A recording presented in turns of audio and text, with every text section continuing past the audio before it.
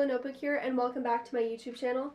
So today's video is going to be on top 10 dangers to chinchillas when they're out for playtime.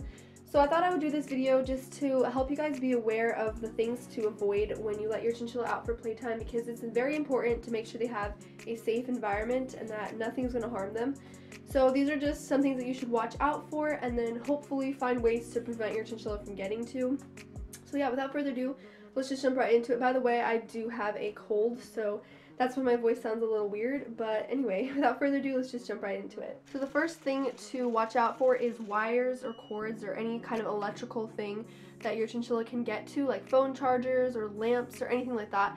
Make sure your chinchilla cannot get to those and that they don't have access, because if they chew through, which they can very easily, they have very sharp teeth, they can electrocute themselves or, you know, just get some toxins in there that really are not safe for chinchillas. So make sure that you are hiding all of them. One thing that you can do is either just block them off from any kind of wires, take them, unplug them, and like put them up so your chinchilla can't have access, or put them through, what's it called, like these tubes right here. This is like a paper towel tube. You know, make sure there's no more paper towel on it, and then just use the tube inside and use however many you need to. That's a little extra, but honestly it works. So if that's what you need to do, do it. Just make sure your chinchillas cannot get to wires or cords or anything like that. The second thing is a bit weird, but I'm gonna say it because this used to be a problem for me, and it's drywall. So if you don't know what drywall is, it's basically just what walls are made of. And I don't know if you remember, but we didn't used to have moldings along the door here. It just used to be open and the drywall was just sticking out. I cannot tell you how many times I've forgotten to block it off, and Merlin would go and take a chunk and I would have to chase him around in the laundry room. Like, that was so bad. But basically, make sure that you are keeping away from drywall. That's very, very toxic for them. And if you have walls that have like the popcorn texture, which I'll put a picture if you don't know what that is, but it's just a popcorn texture, your chinchilla can actually chew bits straight off from the wall and run off with those.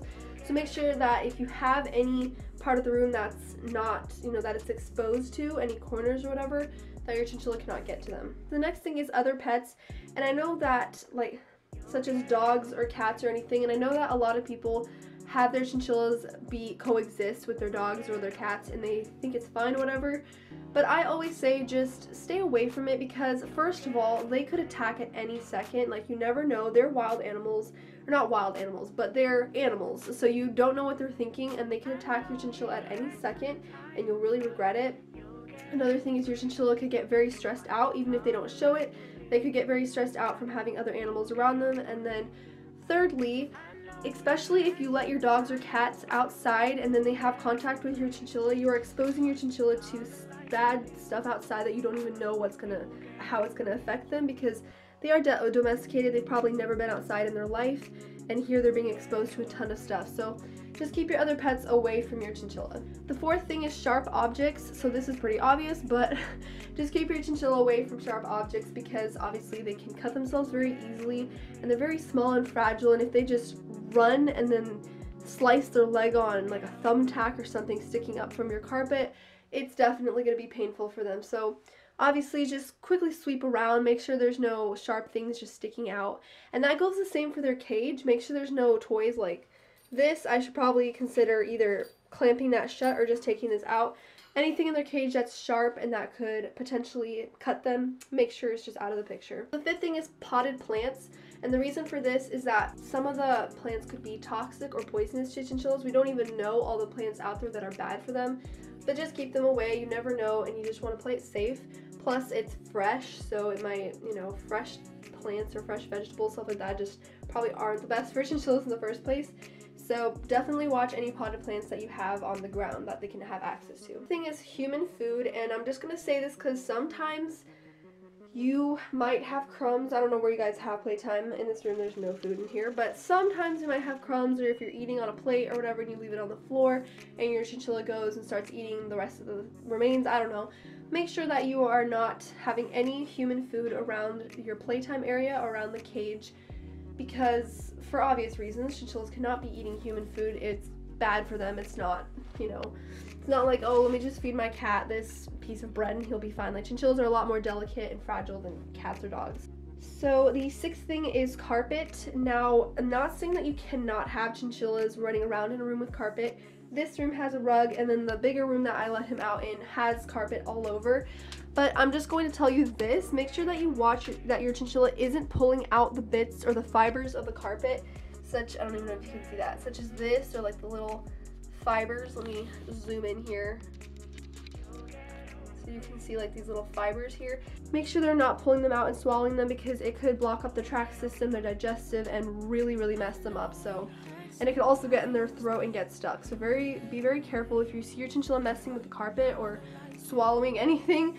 Make sure that they are not touching it. The next thing is heat, and I just always stress this. This is a very big danger to chinchillas, because it can easily get out of hand. Like if you just turn your AC off at my house for about 30 minutes, it could go from 70 degrees to 89 extremely fast.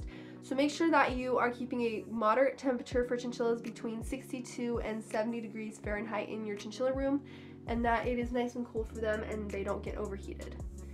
The ninth thing is painted wood. Now, sometimes it's going to happen that your chinchilla will be out and they're just going to chew like on a molding with paint, or a bookcase, or a desk or something, and they'll have a little bit of that. Don't stress out too bad about this. Don't like freak out and take your chinchilla to the vet right away if they've had a small nibble, because chances are it's not going to be super toxic for them. But make sure they aren't continually chewing it and constantly getting away with little bits of finished or painted wood, because obviously those chemicals are bad for humans, but imagine if they're digested or taken in by chinchillas. So definitely watch out for painted wood. If you need to, even block off the desks in your room or whatever to make sure your chinchilla can't get to it. The last thing is chemicals, and what I mean by chemicals is just like cleaning supplies or soaps or air fresheners that you have plugged into the wall outlets or anything like that.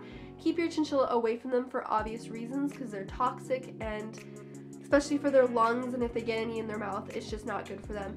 So I used to let Merlin out here to play in the laundry room, and as you guys can see, there is a bleach bottle right there. That one is actually empty, but it's still, like, I don't think there's any bleach around the cap or anything, but it is still dangerous to Merlin. So that's why, and we use it to block the door when the door opens so it doesn't slam into the AC.